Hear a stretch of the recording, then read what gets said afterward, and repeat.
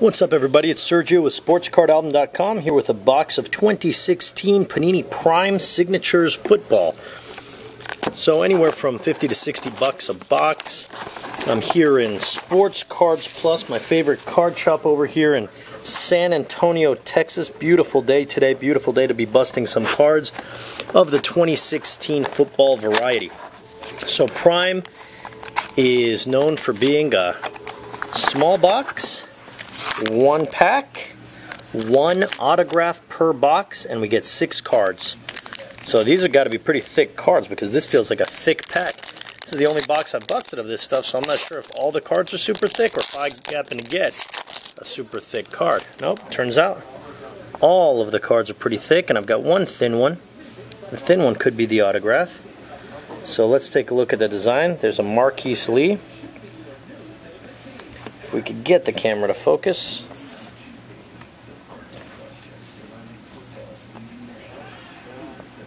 So we got Marquise Lee, nice base card. They're always, Prime Signatures always understated, a lot of white, some basic foil.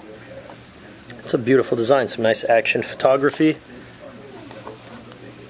We'll go over here, Zach Ertz, tight end in his alternate black Philadelphia uniform. Okay, the next card seems backwards, so I'll leave that. Here's a Teddy Bridgewater, Isaiah Crowell, proof.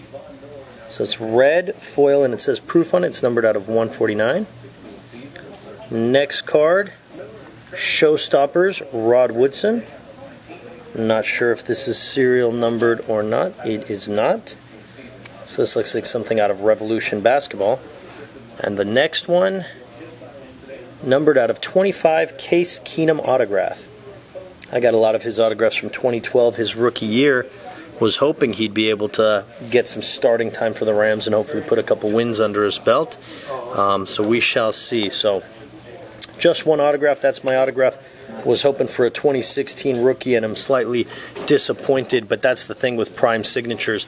Inexpensive product, guaranteed an autograph, but if you want to increase your chance of getting something good, you're going to try 2-3 boxes, and they've got a nice variety of manufactured patch autographs, rookie patch autographs, and memorabilia autographs and things like that. So that's what I was kind of hoping for. I'll put some pictures and some links in the video description so you could get a feel for some more of this product, but that's basically it. Short and sweet. That's 2016 Prime Signatures football.